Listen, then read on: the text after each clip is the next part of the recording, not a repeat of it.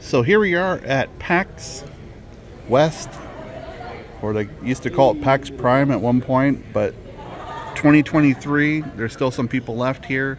Last day of PAX, it's Monday. And we're just gonna do a little video here of my builds to put on YouTube because I don't upload very often, so. But anyways, this is my latest computer here. It's called Mr. Bubbles is the name of the PC. This is all custom built by me. These little water bubblers just has an air pump down below that's going to an air line and an aerator and making the bubbles in here. And it does evaporate, so it's evaporated about, since I filled it the other day, it's evaporated maybe an inch or so. But in this build here, so I bought this board and this chip before COVID. And COVID hit, and then I didn't build it, so I just put this together last spring. So the hardware is a little older.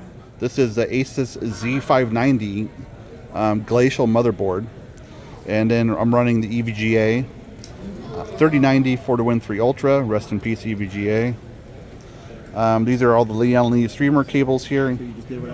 Running Corsair memory here. And then using the BYOC RGB fittings, an EK block here on the 3090, and then there's an EK monoblock on the whole motherboard. It's a one piece, and it goes all the way down to here, all the water inside the board. Cools the CPU, VRMs, and down here. Right now I'm running Corsair keyboard. I can't remember the name of the model of this, but it has like RGB on the side of it. Really, I think it's a K70 maybe, I don't know. This is one of the latest Corsair keyboards and mouse, and Corsair mouse pad. Gotta be smarter than the tube, guys. Running a Lenovo 240 hertz monitor right now. I'm using the Signal RGB to control all the RGBs in the computer here. Try harder. So with this program here, I can click on different stuff and then do a little light show in the computer. And then we got corrosive. We can make it. This is supposed to look like, I have a little stroke. I don't know, it's like corrosive, like neon green stuff, you know. But using Signal RGB, and I highly recommend that program for controlling all the RGB in your computer. It's controlling everything. All the fittings, all the motherboard, on the edge of the motherboard here, all the Lee streamer cables, all the LEDs on all the towers, everything's being controlled through there. So I have everything, all the LEDs in here are plugged into Corsair lighting adapters and stuff, and then USB plugged in to the header, USB 2.0. I have two USB 2.0 splitters going down to some splitters for all the LED stuff in there. Now it's a little complicated, but I got it all figured out.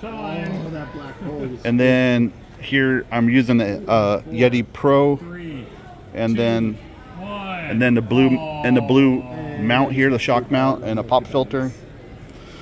This is my streaming PC over here. This monitor is just a regular 1080p monitor. I think it's a LG 32-inch, I believe. This is just for streaming. And that's the Corvette right there, my Corvette. CPU magazine, rest in peace. A couple magazine issues that I was in previously. I was in 2011 with the Candy build, 2015 with the White Lightning build. Running the Astro A50s here. And my mouse right now, I'm running the M65 Corsair mouse.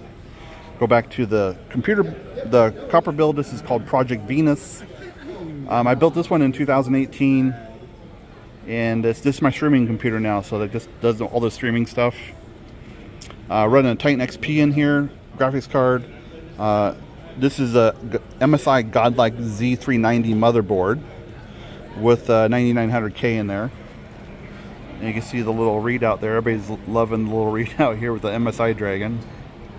I did have custom cables built for the whole computer. I had one here too, but I swapped out the video card. So the cables on the other video card didn't fit this one. They were different layout. Running two pumps in the copper build here. Pumping water through one side to one radiator, and then the GPU. And then I have the pump on the GPU going to the GPU, or the pump here feeding the GPU, feeding two radiators back there, and coming back to the reservoir. Yeah, this particular map is apparently glitched. Just using an RM850i in here. I did have a bigger power supply in here, but I took it out and put it in a different build. because it wasn't really needed in the streaming PC.